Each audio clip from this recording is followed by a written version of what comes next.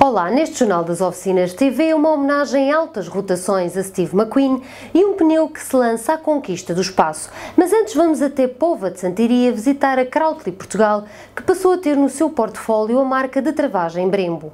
A mesma empresa que distribui desde 2011 no canal automóvel a marca Yuasa, que se assume como líder mundial na produção de baterias. Ao JO TV, Carlos Silva, diretor de vendas e marketing da empresa, explica as razões do sucesso desta marca premium de origem japonesa. Enfim, posiciona-se no top 3 dos maiores fornecedores mundiais e fabricantes mundiais de baterias.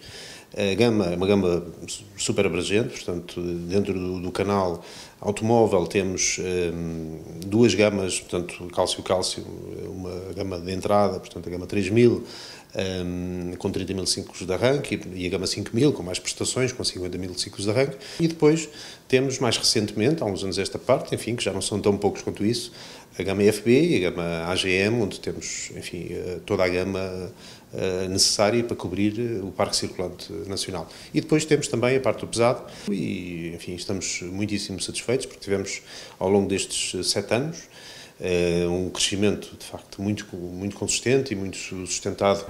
A Quimirrego é um dos parceiros mais importantes da Spisäcker em Portugal, marca que pertence à Exalta Coating Systems.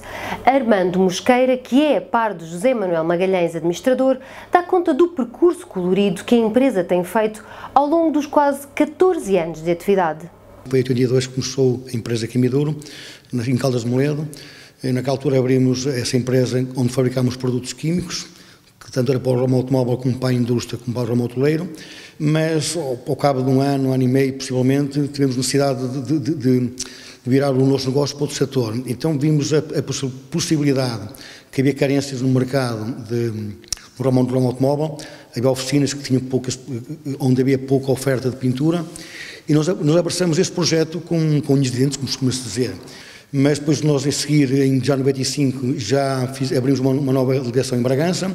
Em 2004 tivemos necessidade de abranger mais mercado, quando tínhamos necessidade de fazer mais volume de vendas, e então viemos para o Grande Porto. Então em 2004 formamos uma outra empresa chamada Quimirrego. A Manumal aposta em filtros inteligentes. A crescente contaminação do ar e o aumento da consciência sobre a saúde fazem com que o filtro de ar do habitáculo seja um produto muito importante para a marca. Nos últimos anos, a procura de filtros de partículas de alta eficiência aumentou, pois estes produtos permitem a retenção de mais de 99% das partículas. O próximo pneu a rolar em Marte resulta da colaboração entre a NASA e a Goodyear.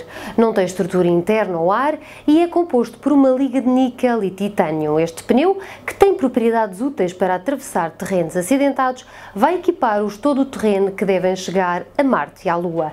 A sua elasticidade e capacidade de memória permitem que se deforme facilmente e supere os obstáculos.